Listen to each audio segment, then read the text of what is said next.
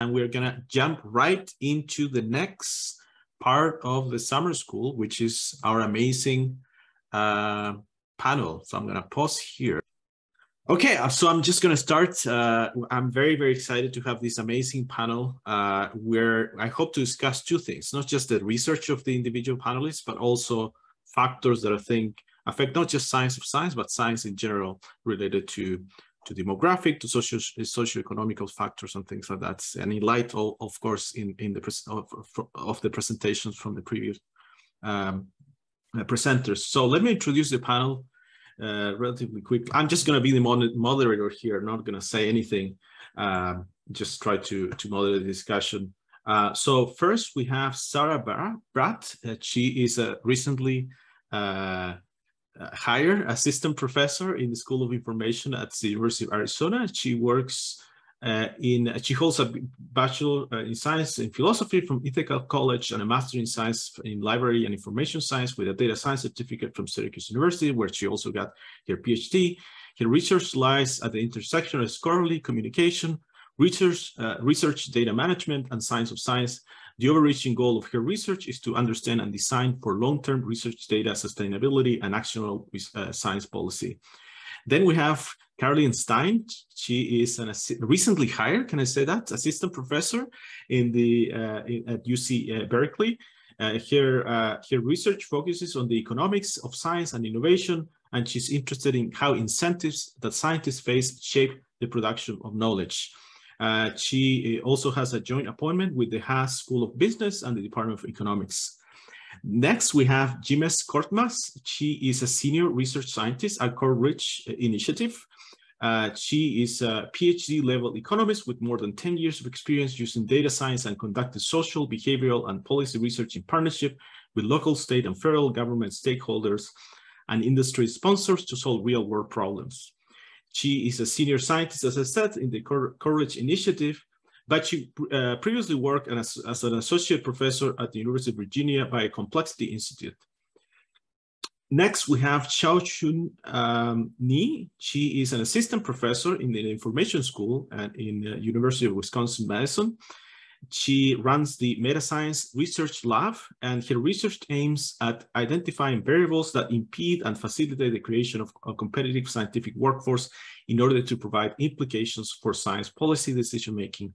She is currently working on projects related to gender inequalities in science. So with the order in which I presented, I would like to invite Sarah, then Carolyn, then Gizem, and then Chaoqun to give a little introduction to their research, share the screen if they want. And then I'm going to ask some questions to get started on the discussion.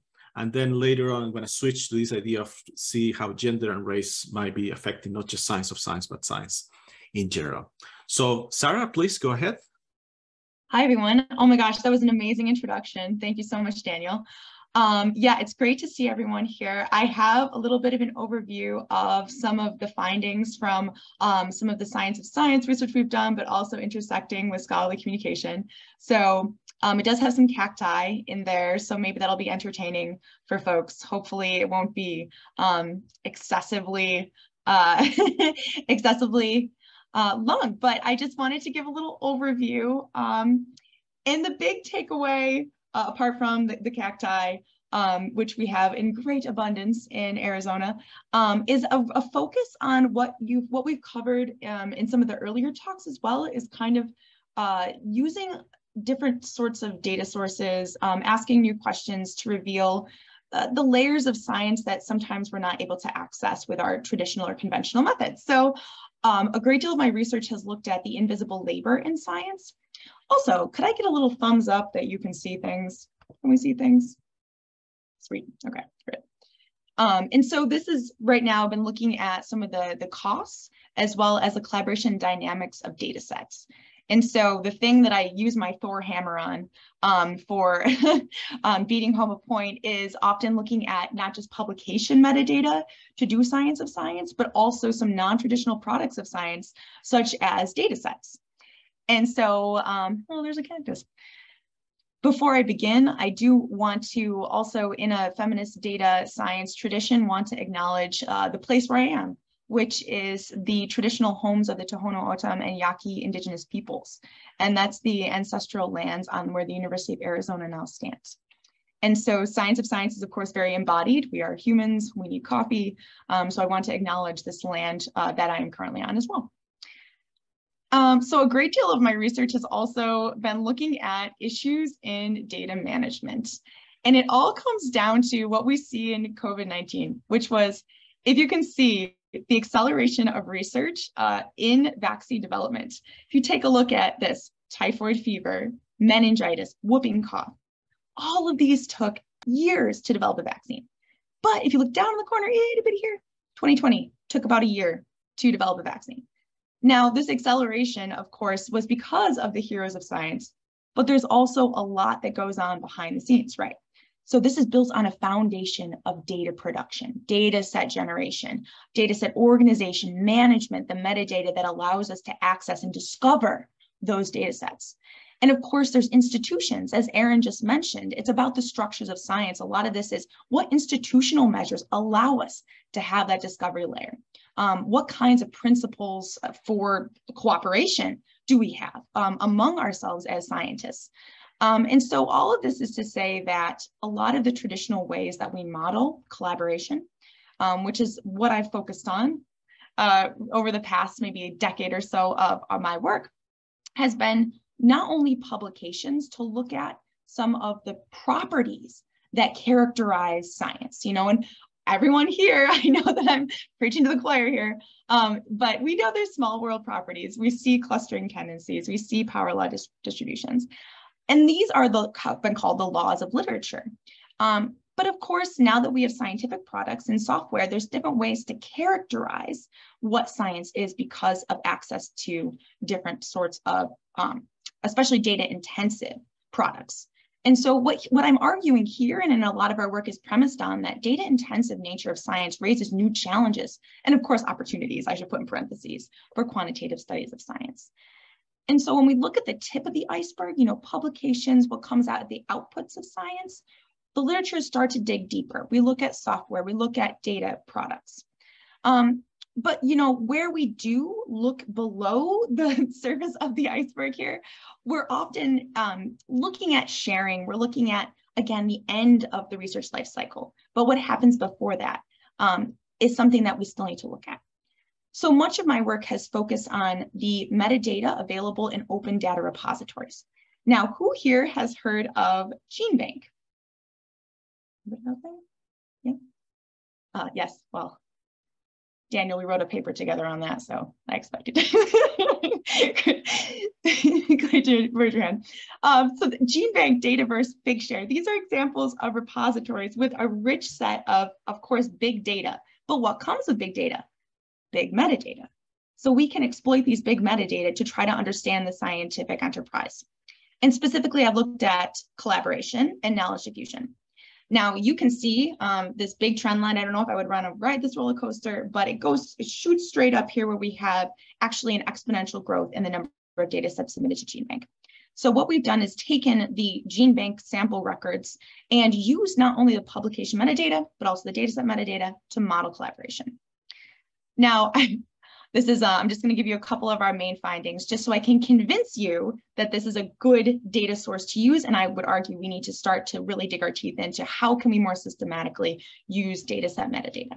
So one thing we find is that the overlap between dataset collaborations and publications, it's low. It's actually consistently low. So who are those people in the dataset submission network? This suggests there's invisible labor going on that's supporting the publication authors at the other end of production. As well, we're finding that there are some great predictive variables that are lurking within the dataset production network. And so we can use those variables to better predict certain core features of science like knowledge diffusion. As well, we see that the clustering coefficient is a downward trend, which seems to have a more a flatter organization of the network, which has implications, as you know, for knowledge diffusion, as well as how democratic science is organized. We also see different assortativity patterns, and this is the last thing that I'll tell you. But here, all I want you to do is look at the blue line, much different than what we see in the publication network. The blue line represents dataset assortativity. it means that people in the data set who are producing data sets are connecting with people who are very different from them in terms of how many degrees they have, how many links, how many collaborations. So this is a distinctive property of the dataset submission network that we don't see in publications. So all of this is to say, my research is moving forward in this direction that is focusing on data sets. My next step is to look at the data set networks between North and South collaborations. It's a little bit of a problematic way to talk about global collaborations, but still ongoing in terms of how to better operationalize North and South. So thank you very much. That's a brief overview. I hope I didn't go over 5 minutes. I probably did. So thank you, so everyone. much, Sarah. Yeah, that was perfect. So Carolyn, please. Okay, let me try to share my screen.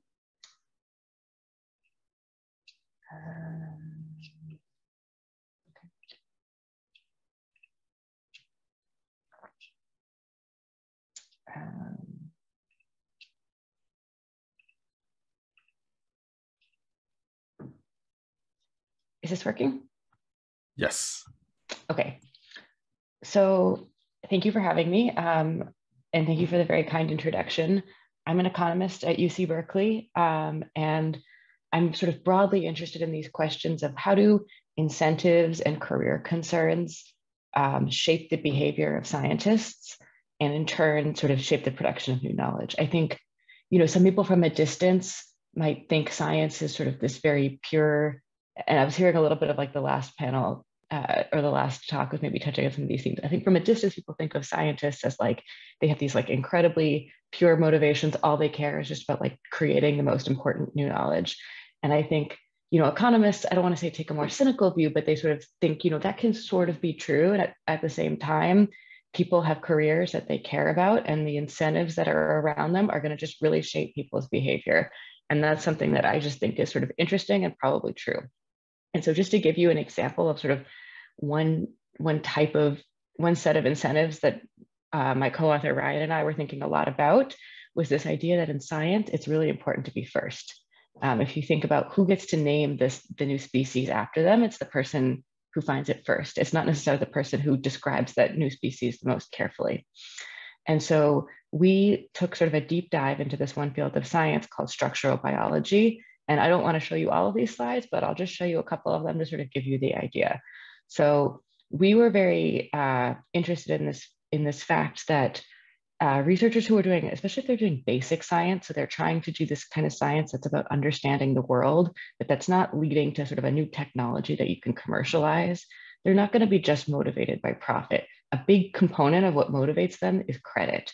And if we dole out credit, at least in part for being first, you've created this very strong incentive to be first. And so if you're sort of an economist, you think, well, how is that going to make people behave? And we thought about, is this a good incentive in science or not? And we thought there's sort of, it's hard to say, right? It might make people work really hard and get their work out quickly and be very public about what their work, because if you want to get credit for being first, you need to show what you've done. Those all might be good things. But we were interested in this idea that if it's so important to be first, might you cut quality and do lower quality research? Cut corners and do lower quality research. I thought this was a cool idea, but how do you measure quality in science? And we even sort of found these neat quotes from sort of scientists saying, yes, this is like something we worry about. We thought it seemed really hard to measure this. And so we zoomed in on this field called structural biology, and I'll skip most of this, but just show you. This is a field where scientists are trying to solve the 3D structures of proteins. And what's very cool about this is that there's these very clean, clear projects, and you have a conceptual way of measuring how good of a job did they do on this particular project. So just here's kind of a visual example. For every protein that they solve, you can see a score of the refinement resolution. And you can see in this picture, it's like the same protein, but as you move to the right, it's at a higher and a better and better refinement resolution. These are things that are sort of very concrete to measure. And what we can show is that for certain types of proteins that the scientific community has deemed really important, we can see that, let's see if I can find the graph, we can see that there's these certain proteins, we call them high potential proteins, they look like they're really important. And you can see that a lot of people work on them. That's what this graph is showing you. These really important proteins have a lot of people working on them simultaneously on different teams. So in other words, if you're working on that protein, you feel like there's probably a lot of other people breathing down your neck trying to also get there first. And those same proteins, you can see they're being finished faster. This is how long the scientists spend solving the model. And in turn, those same proteins look like they're being done with lower quality. And so, this was sort of interesting to us. And then one step further, you can say, we were sort of trying to argue, this is really happening because people are competing to be first. And so one thing we were worried about is, maybe these important proteins, not only are people competing to solve them, they're just really hard. That would be like a reason that you would see them be lower quality. That's not about this sort of career incentives racing to be first. So what we did was we found a subset of the proteins are being worked on by researchers at structural genomics institutes who anecdotally seem less focused on being first. They're not typically trying to publish in journals, and we can use them as a sort of control group. And so what we can do here is this is the same graph of how long are scientists spending on the protein structures. And in blue, you have the university scientists. So you can see when the protein's really important, they spend less time on it. Whereas in red, you have these structural genomics researchers. They spend more time when the protein's important. So we think that when you turn off this need to be first, you don't have people spending less time on the more important structures. And you can do this analysis again, looking at the quality of the protein structure. And you can see that for both groups, when it's a more important protein, the quality is lower, but that trend is much more pronounced for the universities who we think feel more competition. And so that's sort of the takeaway we thought here is, if you put strong career incentives in place, and in this case, this incentive that being first is really important, and we have other work that actually documents this, the person who solves the protein structure first, they get to publish in a better journal, they get more citations. If that's the system you have in place, if you're an economist, it's not surprising that people respond to that incentive. And so I think that just raises interesting questions of, how do we want to organize science? How much competition do we want there to be? We focused here on like a potential negative of competition. My view is that it's not all bad, but I just think the incentives shape the science. And so you should think very carefully. I think a lot of the systems we have are in some sense inherited from hundreds of years ago, back when famous people had patrons who just, funded their science. And I don't know that that all of these systems are sort of optimally designed, and maybe that's disappointing, but maybe it's also exciting because it actually means that if we're a little bit thoughtful, there's a lot of scope to make science more efficient by aligning the incentives that these researchers face with sort of what a social planner would want. And so I'll stop there. But yeah, great to be here, and I look forward to hearing from the other panelists. Thank you so much, Carolyn. So Gizem, please go ahead. Yeah, just one second.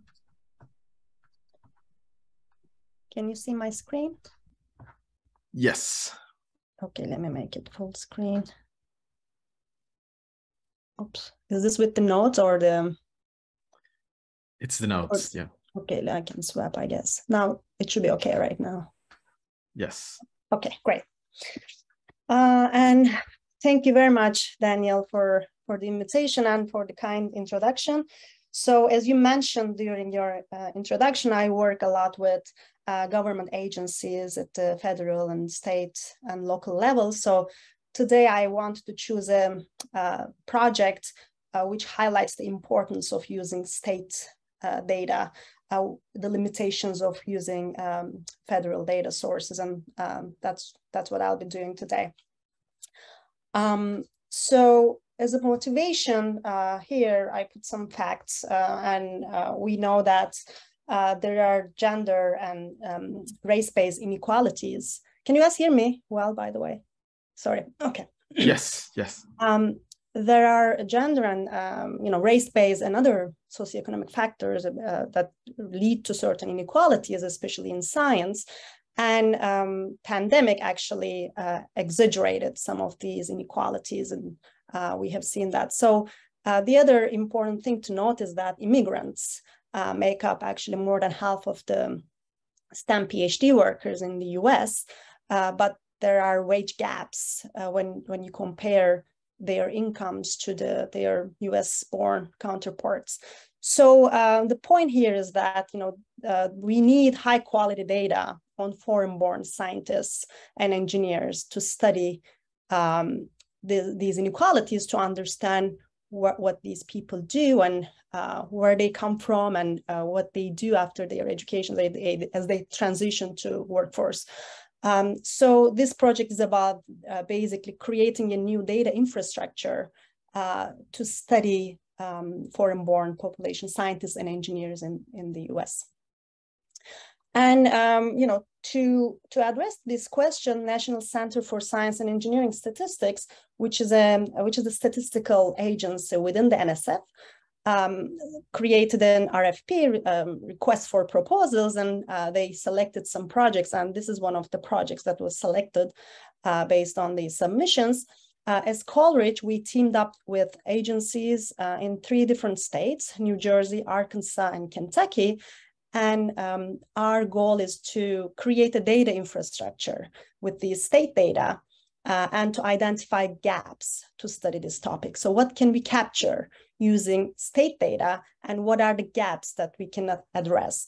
And what are the additional data sources that we can use to identify, to study this population, basically. So this is the first year of the project, so it's still a work in progress, so I don't have a lot to share in terms of state, but one of the things that we're doing in this first year is doing benchmarking using the federal data sources. So what can we learn from publicly available federal data sources, from the federal statistical systems, and what are the constraints coming from these data sources? So that actually motivates us to look at state administrative data sources. So this is what we are doing, and hopefully in the future I'll have some results from the state data which I can share. So today it will be more around federal data sources.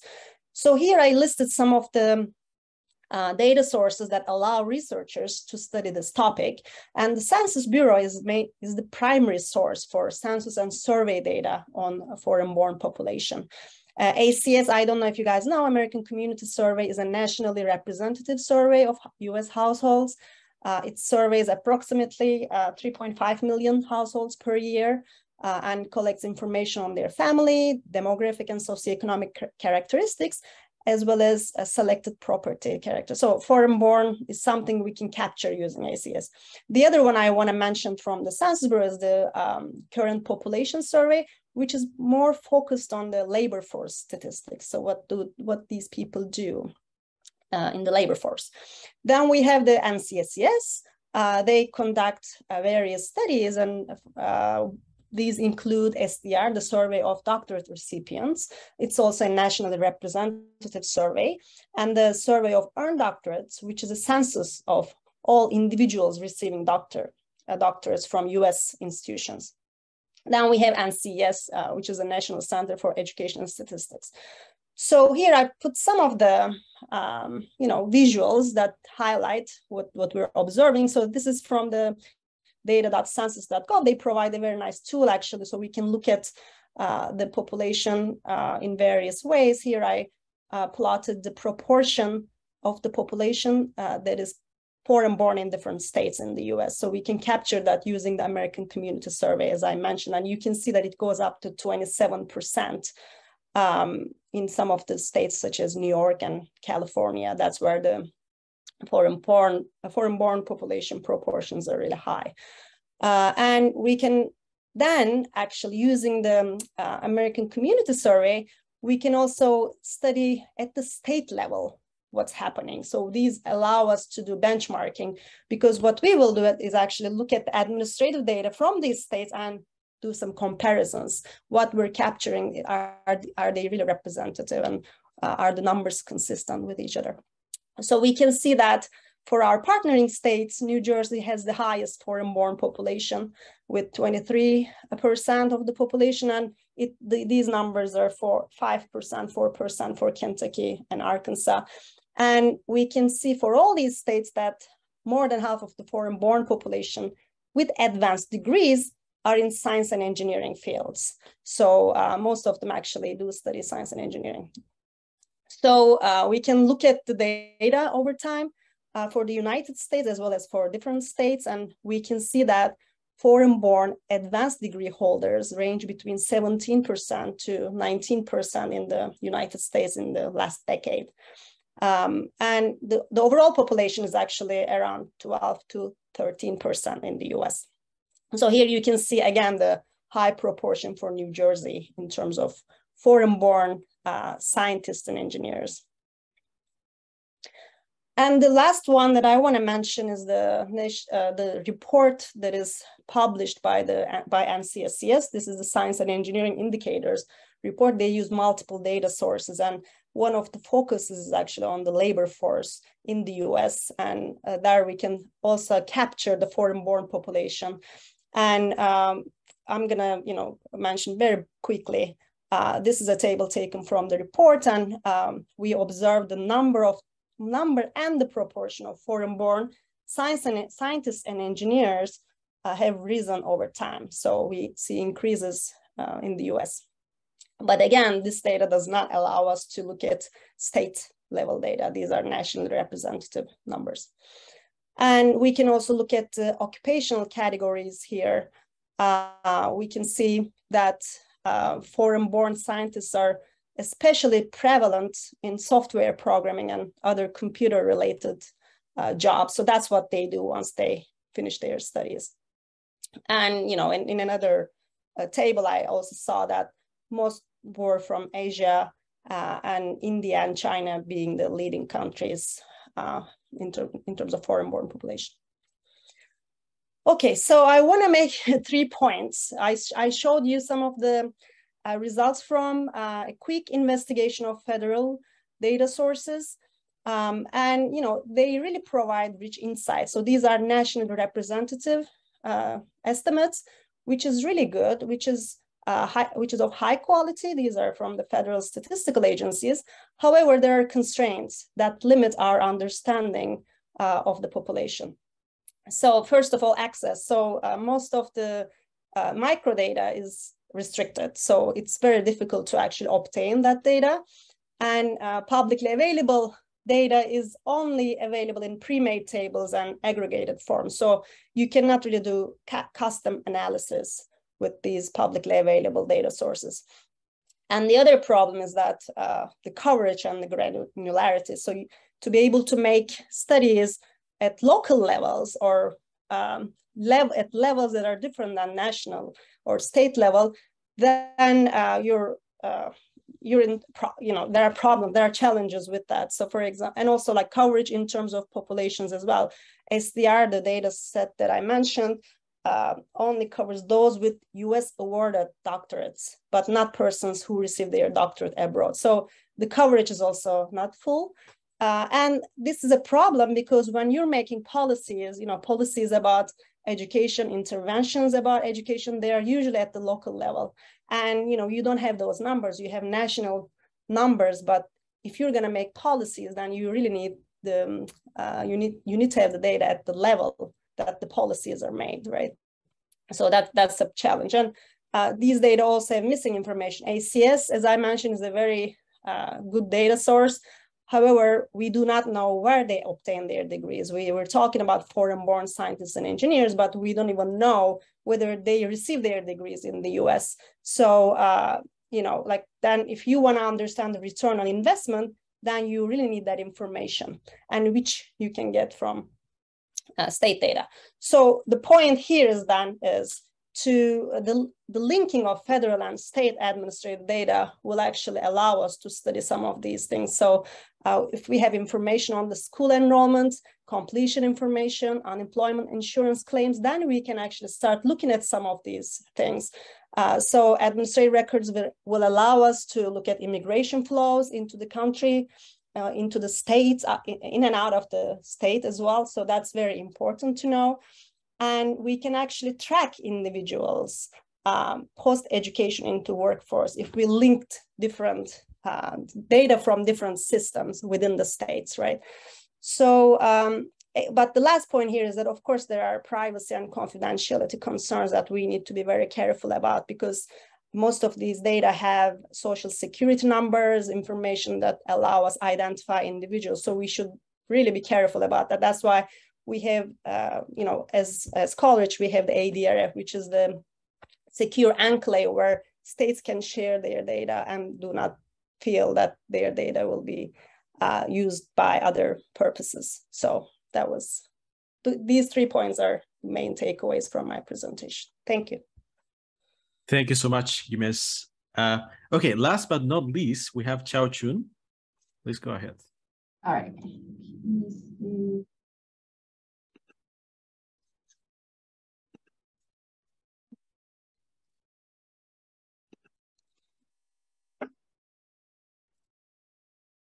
Can you see my slides? Can anyone see my slides? Are you seeing the presentation notes or seeing the notes, the speaker notes? You have to switch. Okay, oh, the speaker notes? Okay, sorry, let me swap this.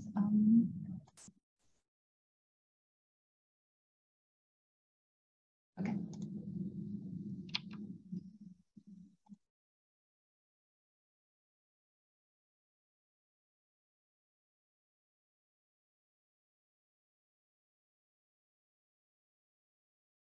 Okay, can you see my presentation mode now? Yes. Okay, okay, great, thanks. Thank you so much for Dan for the invitation, and I have to confess that I interpreted Dan's message wrong. I thought this is going to be a gender theme of discussion, so I prepared everything around gender. So anyway, overall, so this is something that I'm working on right now. So it's more about understanding all the gender differences in the career trajectories of scientists. So what I'm mostly want to talk about today is how parenthood contributes to gender gaps in academia, as well as some other gender differences that I think are important and in the gender difference that we observe in academia right now. So in care of everyone's precious time, so because I was told I'm supposed to limit my presentation into 5 minutes, so I'm just gonna be quickly run through all the results here. So as for this, how parenthood contributes gender disparities in academia, we used some data from both a large-scale survey that we sent out to about 100,000 respondents that we collect their emails from Web of Science, as well as their publication profiles from Web of Science. So we got about 10,000 valid responses, and we used about 8,000 in here. What we are trying to understand is whether the parenthood status of those respondents is related to their career performance, and whether the support and work family conflict, those kind of stats that we are collecting through the survey, are actually related to their career trajectories, career performance. So this is an overview of the parenthood and gender among the respondents that we got. So what we got is we found is that in academia, women are less likely to have children than men. Well, if you read all statistics by U.S. Census, the number is women are more likely to be parents than men after a certain age. So this is kind of slightly different from the general population. And we also specifically asked about those academics who do not have children. And what we found is non-mothers, women, those who do not have children, they are more likely to report that their decision to be child-free, to not have any child, is related to their career considerations. And we think these kind of gender disparities in parenthood in academia is actually somehow related to how women and men differ in their perceptions on the compatibility of children with academic career, right? So we asked them about, hey, what do you think are the impact, or if there's any impact, positive, negative, of children on your career development? What we found is that women are more likely than men to report negative impact of children that have on their career development across all career stages. So you can see these are all regression results, and they are positive, they are significant across 4 career stages that we are monitoring. So this is the difference between women and men. And we also looked at whether there are gender gaps among parents and among non-parents in terms of subjective career achievements and objective career achievements. What you are seeing here are three measures of subjective career achievements. They're research satisfaction, career satisfaction, community recognition, which means how you feel recognized by your scholarly communities. We can see clearly that mothers are less likely than fathers to be satisfied with research satisfaction and community recognition, while among non-parents, as you can see from here, this first bar here, there are no significant differences.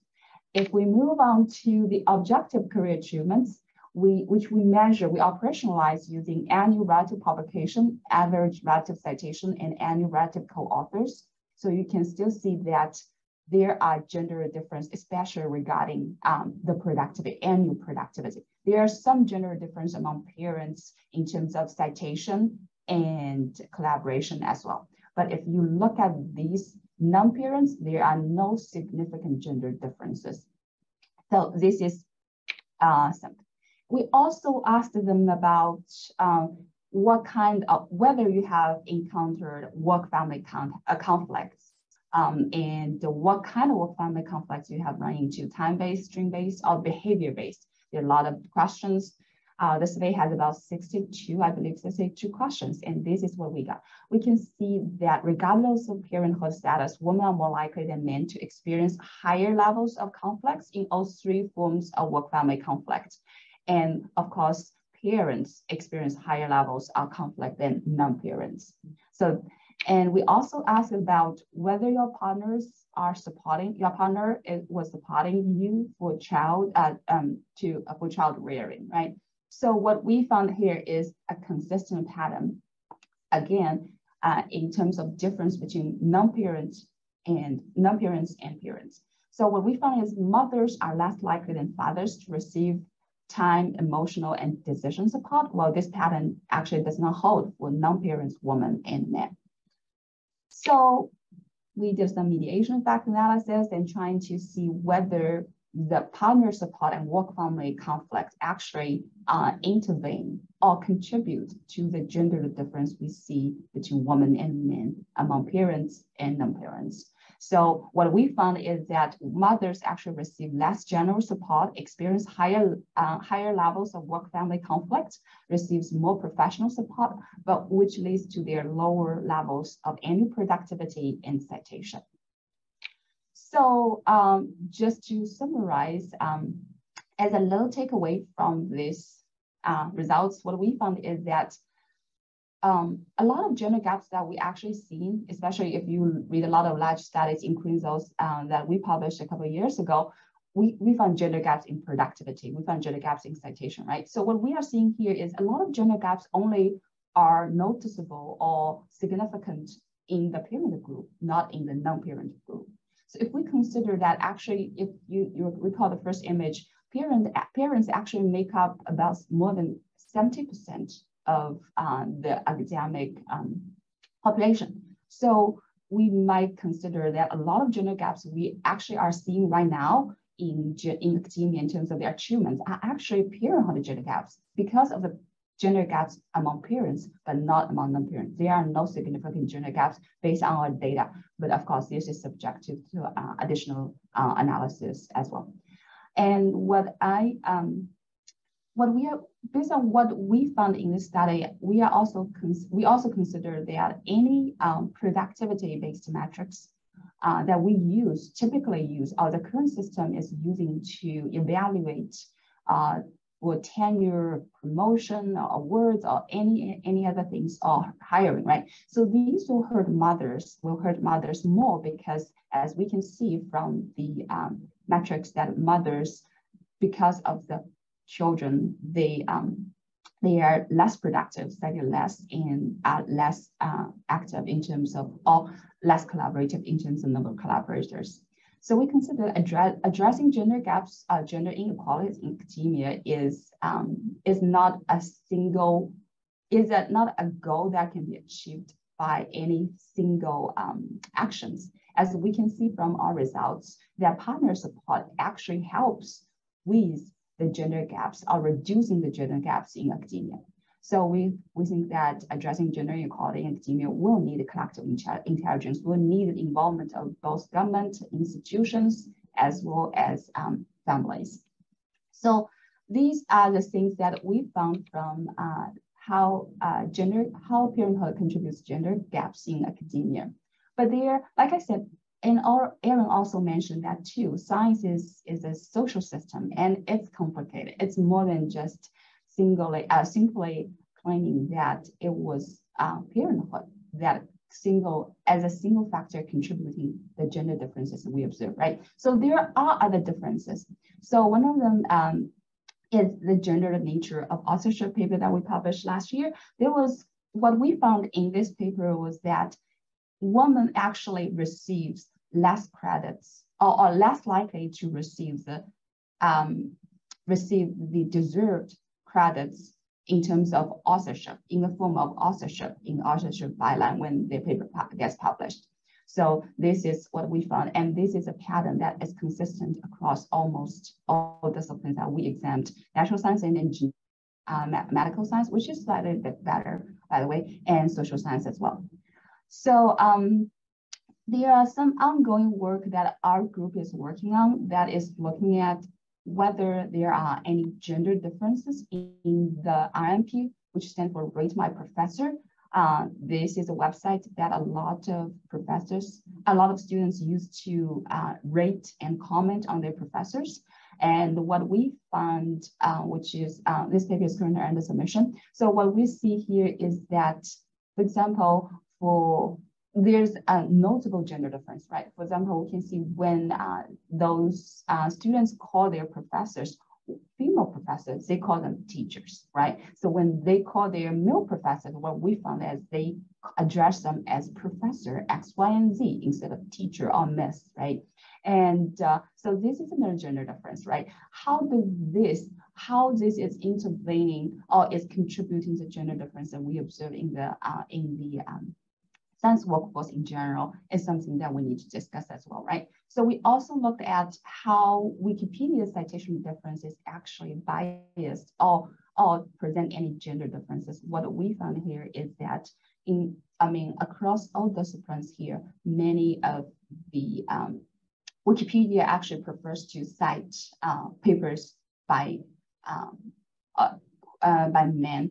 Either man is the first author, the single author, the solo author, or the key author, which could be the last author or corresponding author. So these are also some other gender differences we found in the science system. So with this, I'd like to thank you for the time. And this is a link to the paper, How Parenthood Contributes to Gender Gaps in Academia. It was published in eLife last month. And any questions? Thank you so much, Chaoqun. It was perfect. Is the perfect theme for this panel because we will have like a second section where I hope to discuss these and other issues related to biases in our field. So perfect. So I'll start with a presentation, a question that I sent you through email just to get started, and let's go through the same order that we went. Let's maybe keep it. Perhaps short, but we should have a good 40 minutes left. And then at the end, we'll have questions from the audience. So don't worry if you have questions for the panel. Okay, so the question is, and I'll start with Sarah. The question was, whether we like it or not, data is the fuel that we use in Science of Science for many studies, and that's probably why we have all of these amazing results coming out. But from your own perspective and your own research, what kind of studies are not being done because we are missing the data? So do you have any thoughts about the importance of those issues and what to do about them? This is such a great question. So we've seen that a lot of studies that are really exciting are being done because we have access to things like trace data from the digital exhaust, so to speak, of our software log files, etc. But one thing that I really wanted to draw attention to in Science of Science, especially around the fantastic work that my co-panelists are doing as well around gender, around incentives, around the international nature of science is missing data. There are a couple of initiatives that are looking specifically at missing data. And what we mean by missing data, if we actually take a look back, if we take a step back, that is a very non-neutral statement, right? So it's missing because it should be there. It's missing because it wasn't collected. It's missing because maybe someone does not want to be surveilled. And so I think about data feminism when I think about missing data just from the start. And some of these things are related to maybe more traditional science of science studies. So of course, my baton that I always wave is data sets and the invisible labor of those data plumbers, or what have been called the custodians of the internet, are those people that often are doing the data cleaning work, that are doing all of the aspects of curation of the data, such as at the repositories, such as the individuals who work at Web of Science. And so the kinds of studies that are now possible are the ones where we can look through the types of division of labor.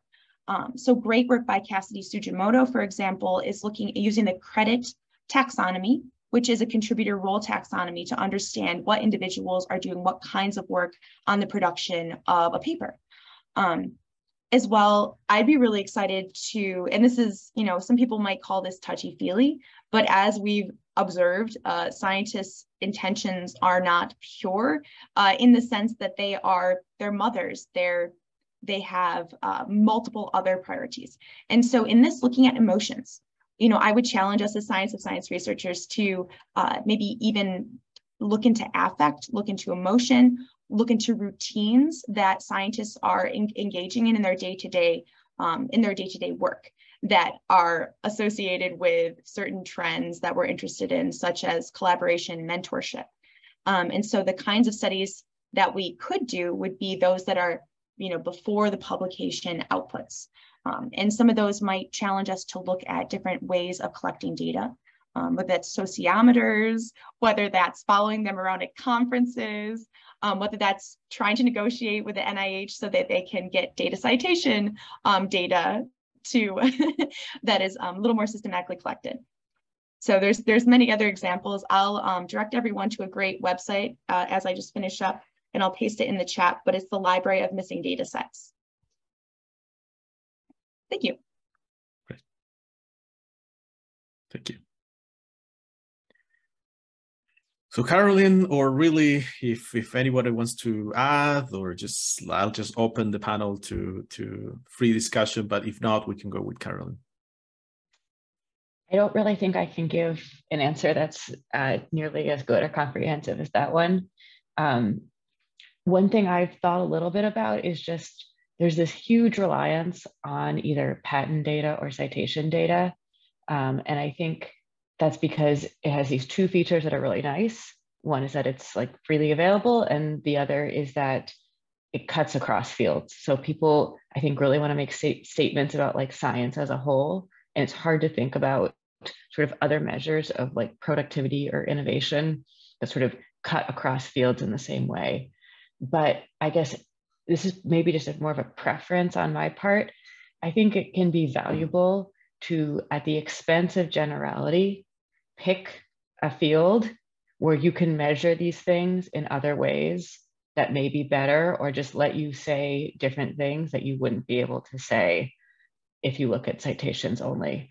And I just would challenge people to do more of that, and challenge people to, I mean, it's a little bit tough. I think the criticism we often get is, yeah, this is cool, but like, how important is structural biology, and does this generalize? And my response is like, maybe it doesn't generalize, but we're able to ask questions that we can't ask if we are constraining ourselves to look at science as a whole. And I just think that there's really space for both. But I think that sort of to date, we've been like much more focused on sort of citations, patents, and I don't know, personally, I think it's really fun to dig into a particular area of science where you can really understand what the data mean, what these different outputs are measuring. And I think there should be more of that. Thank you. So If I could Gizem, I know that, oh yeah, go ahead, please. Go ahead. Just a quick follow-up to that. I would even say like doing mixed method studies. There's some scholars that are doing like classical network approaches, but then embedded within those scientific communities. And so, for example, in astronomy, what does like one paper mean versus, 4 conference papers, and adjusting your variables for that after doing a back and forth.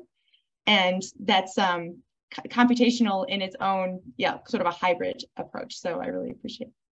And I think as you learn about the specifics of individual fields and how they work, it kind of makes you look at these cross science studies and just think like, it's actually hard to know what to think of all of these things, because every field has quite specific norms, and like counting papers may not make a whole ton of sense, and comparing paper counts across fields and stuff like that.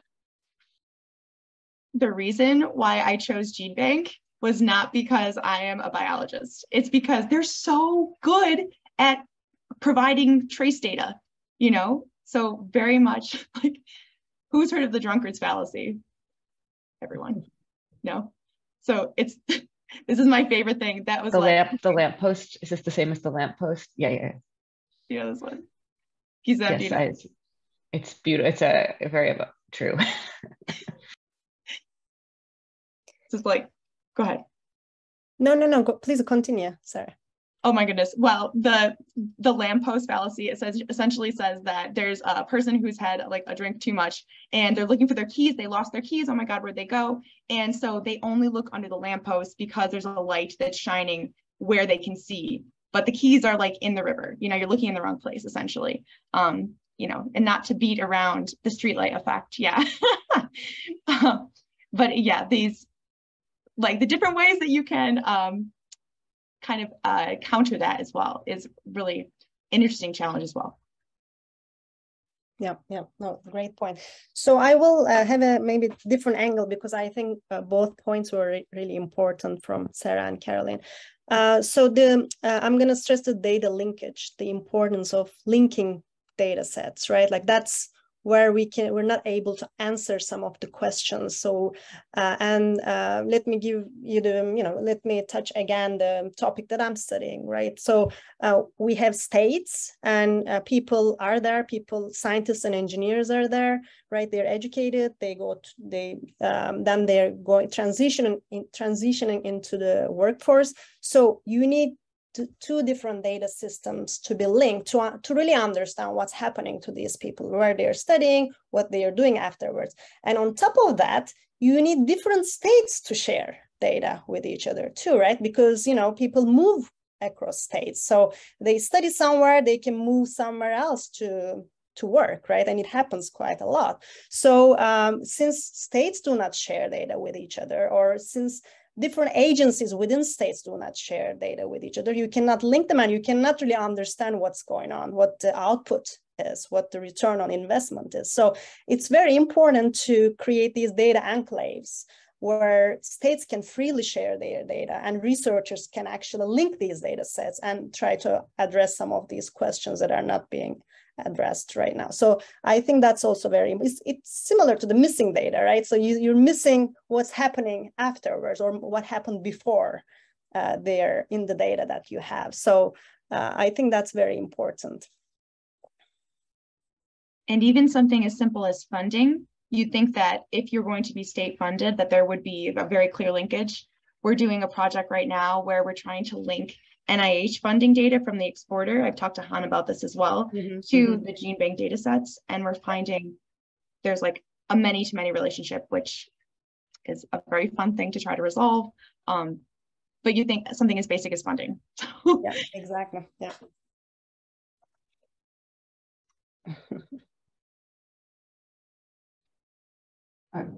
It's me. Okay. So I 100% agree with many of the ideas that my co-panelists have mentioned. But the other thing that I have been thinking a lot, this is a question that I ask myself a lot: what is missing from science of science studies? I think what we are mostly missing is studying the failure of science, right? We have been studying publications, we have been studying patents, we have been studying those professors or researchers who published, right? So what we are seeing are those what we can be considered as successful, the success, right, of science. They got published, they got patents approved, they got proposals funded, right? But we never, I mean, there are some smaller studies right now, but we never had a systematic way of tracking what has failed. Right. So there are manuscripts. So I think I read somewhere from Elsevier. They're saying that they only accept about 20 to 40% of manuscripts submitted to them. So there are many of them got rejected. Right. So why they got rejected? What can we learn from those rejections? Right. A lot of times we're talking about people hiring being a professor. We are studying out how successful they are. We are looking at the great features of those successful hires. We are studying those established scientists. But people, I myself probably don't talk too much about my failure, right? There's afraid of talking failure in the current system. And there is a lack of ways of documenting those unsuccessful sciences, right? So we lack the structure of documenting those. We lack academia. We don't have a way of successfully getting data from for those rejected manuscripts, for rejected proposals, for rejected patents, right? So this is something that I think we are missing. And I truly believe that studying those failures is also going to be an important thing for science of science studies, because we can learn from them what's not working right?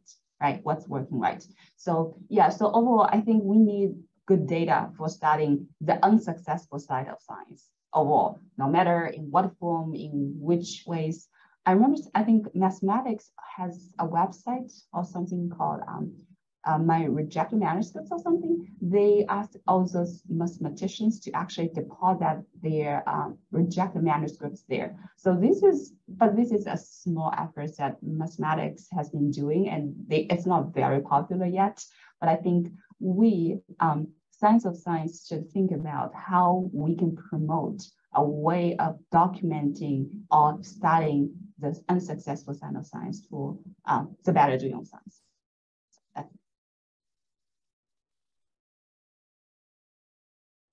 So I'll just now, I think if you have follow-up points, otherwise I can ask something.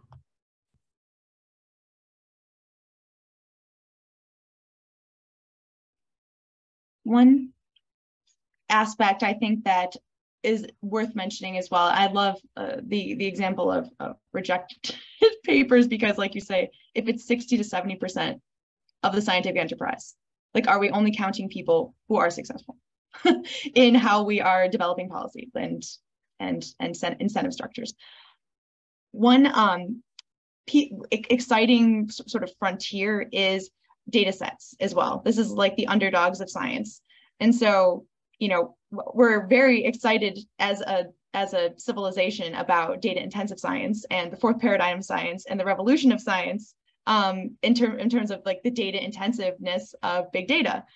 But there's still a lack of maturity around the citation infrastructure. And one anecdote that I just want to share is I was speaking with this wonderful Italian scientometric scholar named Gian Maria Silvello, and he was working on data set citation as well as trying to track the impact or use of data sets. And the way that he was doing it was very different than my idea. So my idea was, let's talk to the National Institute of Health and try to have them track in their system the data set downloads, the data set production, et cetera. He said, it's going to take a long time. Why don't we create our own database that produces a paper every time that somebody submits a data set? This paper will get cited. And so these alternative approaches that go sort of around traditional ways that we think that the scholarly research infrastructure works, especially around citation and impact. And I think what this raised was a bigger question about non-traditional products of science and what counts as success. And so part of this was, do we try to change the ways that, for example, Google Scholar is tracking things? Do we develop new metrics for impact where we see them not really being effective or serving the purposes we thought, if they are sort of perverse incentives? Or do we, sort of try to work around do we work around those systems or within those systems when we're doing science of science more broadly? And again, that does, I think, apply to how to look at rejections as well, as other non-alternative products of science or intermediate products of science. Yay, data sets. Sarah, this is Marielle. I have a question for you. Can you Thank you. hear me okay? Yes, okay, thanks. I I had to turn on a different microphone. So yeah, I'm a librarian. I'm a science librarian at a mid-sized comprehensive university. And I really struggle with kind of telling the story of the library's role and, you know, information science generally. It's an uphill battle, and it's a bit frustrating at first. And it's really cool to be a part of this cohort that's obviously so interdisciplinary, but recognizing that leg of the stool, so to speak, of the information sciences. And I just wonder if you could speak to that generally. Mm. So thank you so much, Mary Ellen. The issue of libraries and librarians as being sort of underestimated in their role as data curators and as sort of information navigators. You're actually having a wonderful watershed moment right now, and have been, in terms of a lot of critical metadata studies. And so what we've seen in much of the critical work on science of science, but as well as how data is developed, is to look at the full research life cycle. And so I think whenever you're talking about your value add, or the ways that librarians are contributing to big data or big data intensive science, is the development of metadata, as well as, because we know that data is only data by virtue of someone defining this is an important thing to collect.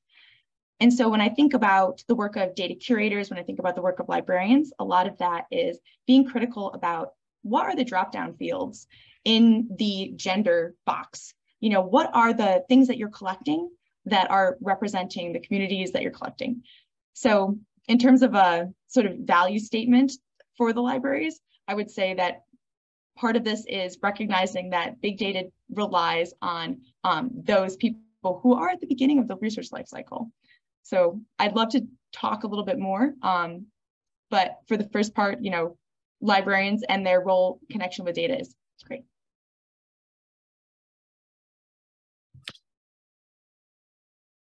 Okay, so I'm gonna move, in the interest of time, to the second part of this. And if you were missing some points in the first part that I called of the discussion, please feel free to just continue your points. But I wanted to ask you that using historical data in science of science exposes us to biases, of course. Most of the data that we have, most of the scientific outputs, publications, affiliations, citations, come from a mostly white and male-dominated scientific environment from the past. So that is improving a little bit, but as Dan showed, we might never achieve parity in some fields. So how do you think science of science can help increase representation in science? And this can also might mean in science of science, if you feel there is something deficient in our own little field. And I hear by representation, I mean very broadly, not just gender, race, but it could be socioeconomical factors, country of origin, language, all kinds of aspects. I'll just open the floor, but if not, we can follow with the order that we established before.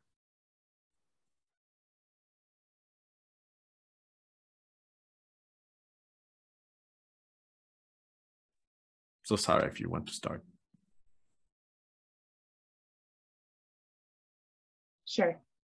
Yes. So the data that we have access to is largely pale, stale, and male. If I can reinterpret your question, no, so yes, the historical data, there's a few intersectional aspects.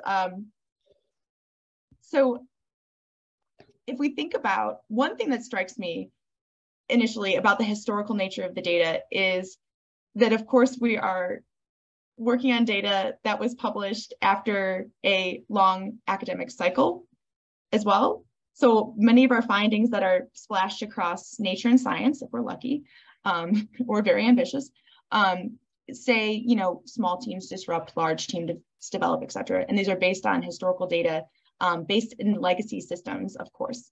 And so I would just look at sort of the temporal rhythms of science and really take into consideration those aspects of the data that we're focusing on.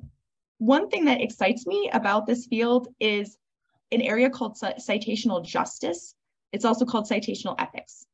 And this has been a collective of individuals who have been gunning for more attention to the ways that we cite and who is in our references. And they're actually developing software products to identify how pale, stale, and male the references are. And this is very much not to say that there's representation across multiple, it's looking at equality, but also that there is this systematic underrepresentation of women, of intersectional identities. And so this, again, is part of our sort of call to be science of science professionals, is to look at the intersectional identities and be very mindful about citation practices, but also start to look at that data a little bit more as well in the references section. So that's what I would. Thanks. I may go next because I think it's relevant, again, it's relevant to what you were saying, Sarah, in terms of missingness, right? So in the studies that we're looking at, we're looking at the output, but we're not looking at the full research cycle, right? So we're only seeing what was published, what happened. For example, like there's this recent study, maybe you guys already talked about that during the summer school, but Dr. Julia Lane published recently that women are credited less, right? So when you look at the publications, you see that gap, right? But you also need to go back and see who were the people involved in the research teams even before they started publishing, right? So then you can actually get a better picture about what the gaps are in terms of gender and other things. So I'm gonna post a link here actually. So this is the Nature paper. Daniel, you may have mentioned that during some of the classes. Yes, I just posted it here, and Julia is presenting on Thursday as a preview. So great. Yeah, I was guessing so. So it's very important, and from data science perspective, right? It's very important to understand data generating process. You have the data, what generated that data, and then coming back to Sarah, what is the degree of missingness, and what is the cause of that missing data? So to be able to draw any conclusion, I think we need to first understand the data that we're dealing with to look at these gaps. So for this study, as you guys have heard, they link the data. Again, data linkage is very important. They link the publication data to teams that were working on these projects, so they can actually have a better picture about who were named authors, who were not named authors on these publications. So then you have a worse picture than actually what you're seeing if you just looked at the publications as a research output.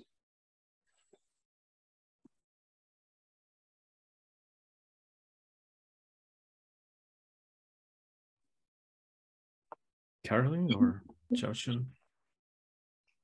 Yeah, I mean, this is sort of a loaded topic, and it's also not really the area that I'm an expert in, so I hesitate to offer up any strong opinions. I mean, I think the best thing we can do is try to shed light on some of these things. And I know that, I don't really work on this stuff. Part of it is that it's the data makes it hard. So like the data I use is like the Web of Science data. And, if you wanted to just run some simple crosstabs of these things, as we've often wanted to do, it's not easy because the author names are a first initial and a last name. Now, of course, like people do figure out ways around this, but I just was sort of reflecting to myself, like, you would probably get more of this kind of work if you just made it a little bit easier for researchers to do. And so that would be something like these big data curators who are already curating so much. Why don't they just attach some demographics to the people's names, or why don't they disambiguate? I mean, these are other issues, but yeah, this is sort of not the stuff I focus on. So I'd rather get the floor to someone else. I echo many of the points that my co-panelists mentioned. And the other thing that I was thinking is a lot of studies that we are seeing in terms of the social demographic features of the researchers of the science workforce. We use a lot of imputation methods to infer gender, to infer race, but a lot of times, for example, gender can be a social identity that go beyond the binary classification, right? So a lot of gender imputation algorithms are not able to infer that this is a binary person, right? So that's one of the reasons why a lot of times I try to turn into survey studies, if it's possible, to acquire their gender classification. So with this being said, I mean, in a lot of studies that, especially regarding, because that's something that I'm working on most, especially regarding gender, right? So a lot of studies, even if they got a lot of gender classification for scientists, including non-binary group, they would not include the analysis of the binary people by simply saying that this is such a small group that we do not get any statistical meanings out of that, so we just forget about that. But I think this is something that we should be very cautious about, because they are indeed a small section, a small part of the general population of the science workforce.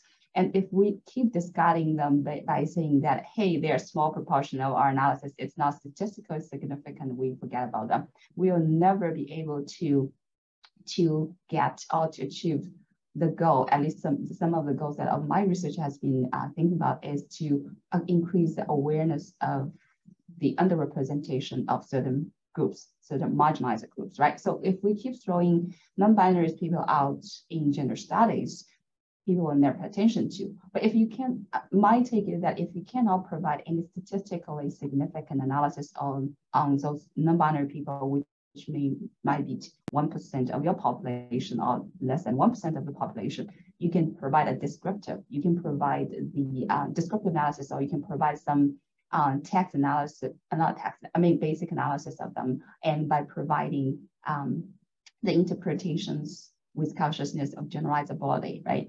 And it's also very important to think about, for example, a lot of times we study race, there are a lot of methods studying estimating race or ethnicity groups from names, right? So they will not estimate, those algorithms will not estimate multi-race, right? A lot of times, especially in the context of US, a lot of first name or last name based race imputations are not going to be perfect because of the complexity issues of the last name naming for different race and ethnicity groups. So I think it's very important. It's very important for us to keep in mind that we use methods with carefulness, and we do not simply just forget about smaller population samples, which I think they are indeed a small part of the general science workforce, but they are still important. So this is something. I love that example. And I think that there's also this issue around language too, that really relates to. Exactly. Because, you know, not only questions about is English as the dominant language, but also the way that we're naming variables and defining variables. One thing that, and again, as Carolyn mentioned, this is a little bit of it's definitely a loaded subject, but it's something that will only help us to move forward if we really look at it. One thing that strikes me is that maybe science writ large also will name papers in ways that can be gendered or sexist or racially charged, such as using sort of folkloric metaphors. One thing that I've observed is that many titles tend to have this sort of, in order to be sexier perhaps, have this hearkenings back to metaphorical or even folkloric titles, such as, you know, Sleeping Beauties in science, or thinking about how we talk about certain gender roles when we're naming our papers, when we're naming our variables. And it's a very great way to bring attention, perhaps, to the field. But you also wonder about the ways that it could be harmful as well to re-entrenching ideas that we have about who is, what are the roles of women as professors, as instructors. And so that language use is important. And one thing that I just ran into in recent work that we're doing on global north-south collaborations in science around global health crises. We're looking at how often these collaborations occur, how are we gaining research capacity with certain researchers by gaining access to resources.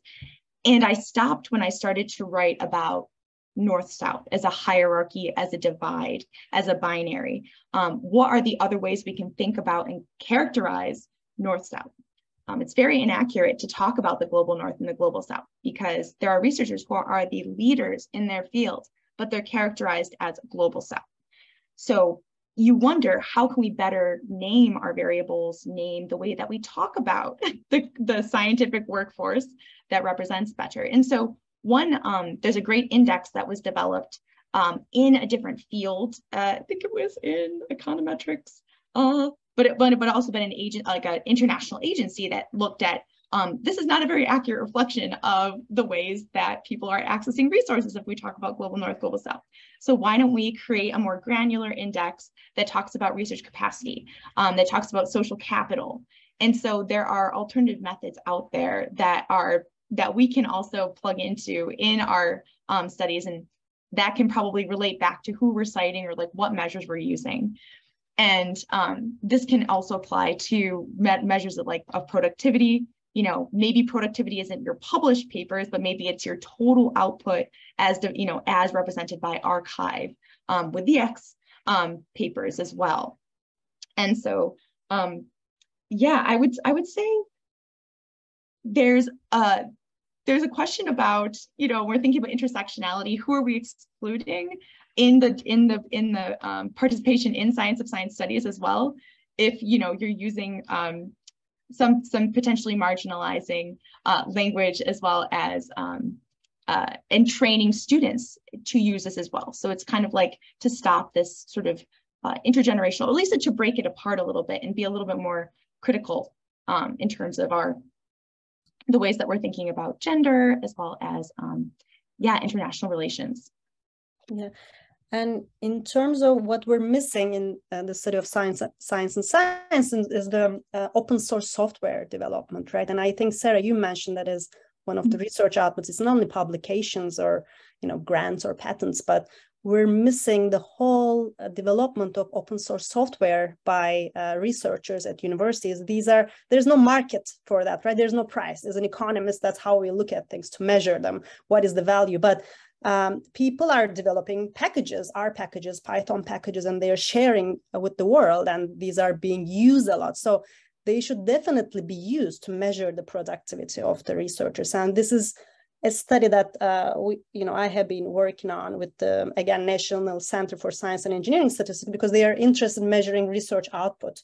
And there's nothing right now to capture the development of open source software in universities. So when you're ranking universities, what are you looking at? You're looking at patents, you're looking at publications, citations from these publications, but there's nothing that actually captures the development of open source software that is very important right now, because they're widely used, from anyone in the world. So that's another thing one should think about when we're thinking about impact of institutions, impact of researchers, how much a package you developed is being used by other packages, dependencies among these packages. It's very important to look at. Great. So I would like to open the floor for questions from the students, and just open the floor in general to just have open mic.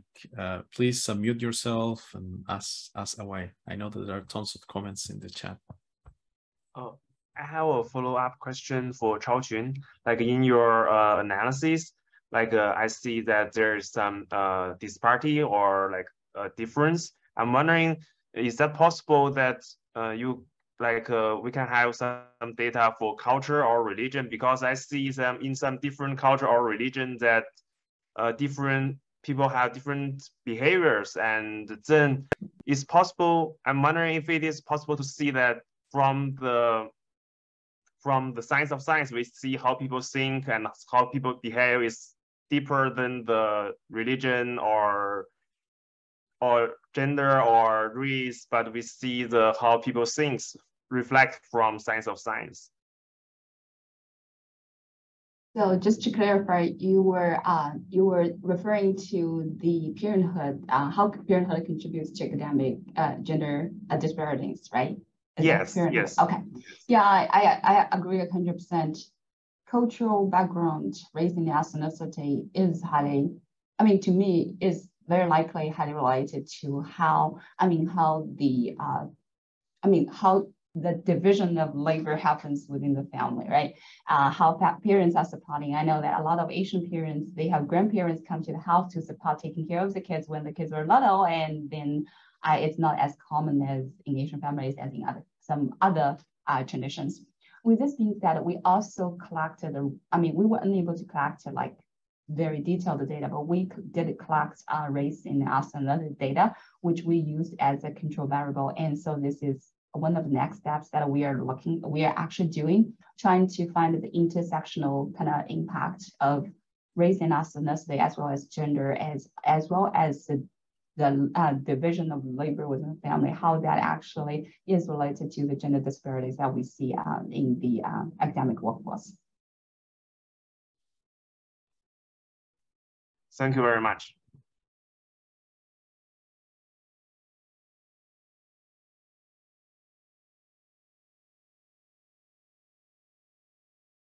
I guess related to that, maybe this is less of a question than just a frustration. As a sociologist, I feel like as we dig deeper into these questions, we're running into these places where we just run out of data. So we want to know things about class. We want to know things about like parenthood. This is turning out to be really important, but without doing a survey, we're so limited in being able to tackle these issues. So like I said, maybe not a focus question, but kind of just a frustration to vent that it sounds like maybe well received in this forum. Yeah, I 100% agree. A lot of times when I'm analyzing my own data, I was like, oh, I wish I had this data. I wish I had this data, right? But I don't. And so like a lot of analysis actually can be done with actually social demographic data without actually going to the survey, like the NIH grants data, right? They collect also a lot of, not all of them, but a lot of social demographic features of NIH grant applicants, including their not socioeconomic status, but like race and ethnicity, those that kind of data, right? But there's not only the issue of whether NIH is going to share the data with us to analyze, but it's also there's an issue of from the applicants in terms of protecting their privacy, right? So a lot of times we turn into imputation methods for the purpose of getting large-scale data without bothering a lot of getting to work with NIH, right? But also it's a way, to me, it's a way of protecting the privacy of those people being studied. So it's always this, and I think we need to find a balance between getting the social demographic data for the subjects of our study, but also anonymize or protecting their privacy. So there's a lot of things going on. But to your point, yeah, I 100% agree. We wish we had more data. We wish we had this kind of data, that kind of data going up to their ancestors, right? But there's no way that we can get those data. We can only do our best based on what we can have. Yeah. Yeah, thanks for your thoughts.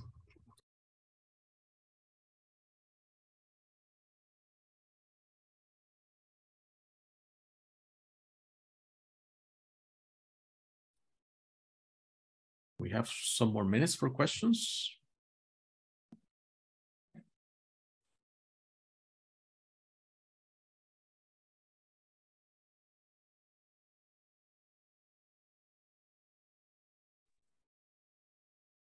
More discussion among, I guess one quick question that I had is like how you find funding for these things. I know that Coleridge Initiative, I think it's part of New York University. So how do you fund? How do you convince funders to help you with getting data?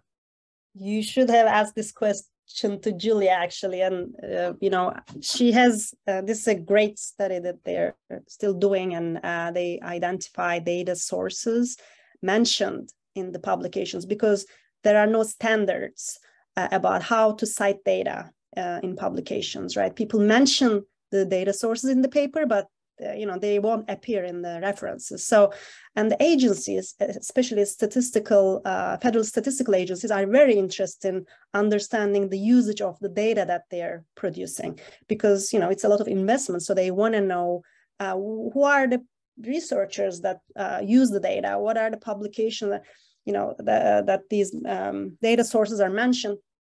So Julia has taken that effort, and you know, it's a great initiative. Worked with several agencies, and they actually developed some algorithms. So there was a Kaggle competition where researchers, some of the data scientists and computer scientists, developed some algorithms to capture mentions of data sets in the Elsevier database, to actually go back to the agencies and tell them, you know, here's what we find. And they actually work with the agencies, because the agencies are saying this is true positive, false positive, and whatnot. So they actually collaborate with these agencies about their data sets, that, you know, about the data sets that they're producing. And coming back to the funding, so I was mentioning to Julia, I would like to do something similar to this for open source software. You know, I think that would be also interesting, because people also do not cite software, and you know, even if they want to, they do not know how to cite software, unfortunately. I mean, there are some initiatives, there are some efforts right now, but it's not common yet, right?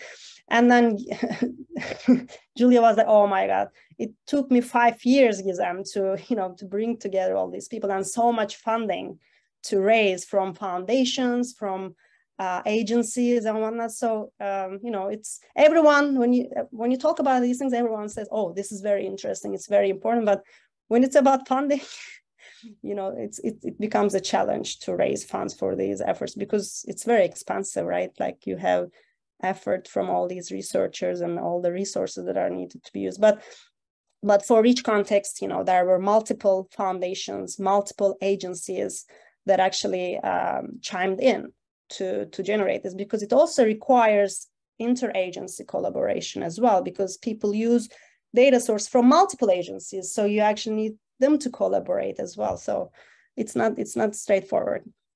But Julia is, you know, she's great. So she has managed to pull that together.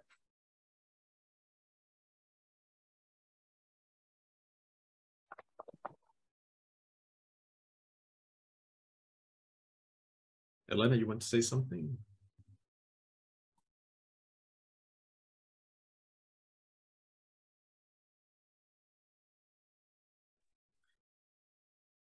I guess there is some discussion around incentives. I don't know if Carolyn wants to chime in, but maybe we need more incentives. Funding. I think NIH now has some sort of incentive that you are forced to put the data in some repository for some of the data you produce. But maybe that's not enough. What do you think?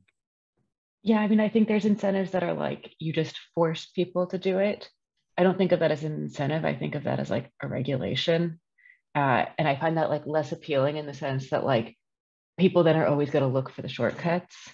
To me, like a better solution, it's like the same reason that like regulating financial institutions is hard. It's like you're making them do something they don't want to do, and they're really smart and they're going to find loopholes.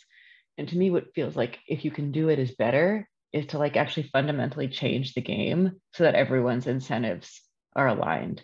And so like in this case, how do we, like, rather than like forcing people to disclose their data, in which case they'll like disclose the bare minimum, how do we make it just like incentive compatible so that they want to do it? And so, you know, like I don't really have any great ideas, but like, so why do people not want to do it? They don't want the scrutiny to their work, or maybe like they're still using this data for follow-on projects and they'd rather like other people not have access to it too. But if there was like, you know, like one idea I've been like kicking around is like, what if you could like, instead of just like having citations be a binary yes or no thing, you have like a fixed budget of citations and you're supposed to allocate them to the, like in sort of that budget according to like how important the work is. So if somebody posts data that you actually use, you don't just cite them, you give them like a huge slice of your citation budget, because like you truly could not have done this work had they not provided that data. And then those people are getting a lot of credit for having done that. So then maybe now data sharing is like more in the interest. And like not only just data sharing the data you used, maybe you attach an extra variable that you think will make this useful for other people too, because you foresee that like being quite beneficial to you. But just like trying to think beyond like how do we regulate people into doing something they don't want to do, and rather like make the incentives be so that people of their own volition will do it the way we want them to do it. I mean, I put that also in the chat. So if the tenure system, right, took that into consideration, in addition to publications, they actually looked at the data sets that people are putting out there. And it's not only putting out data, it's also putting out data that other people use. That's the important piece, right? Because reusability is a huge topic for, especially for data. You know, you can share data, but you know, if you don't have the metadata, if you don't have the variables defined properly, and if you do not ensure that data users can actually benefit from it, then, you know, it's also not very valuable. So you need to really measure the impact of these things, like how many people are actually using these data. And these should be taken into account when people are being considered for tenure, being considered for promotions. I think it should come from the organization. The whole system needs to be changed a bit, I think, to make it more incentive compatible.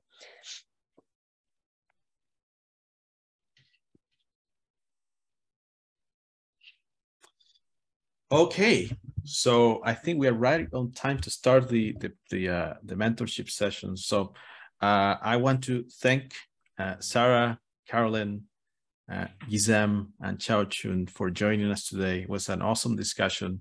Thank you so much, and we hope to that this was helpful to make you think about all these issues of biases that the data might have. And again, I want to advertise tomorrow's presentation by Roberta and Julia's presentation on Thursday about these issues as well. So let's thank the panelists, and I'm gonna stop the recording and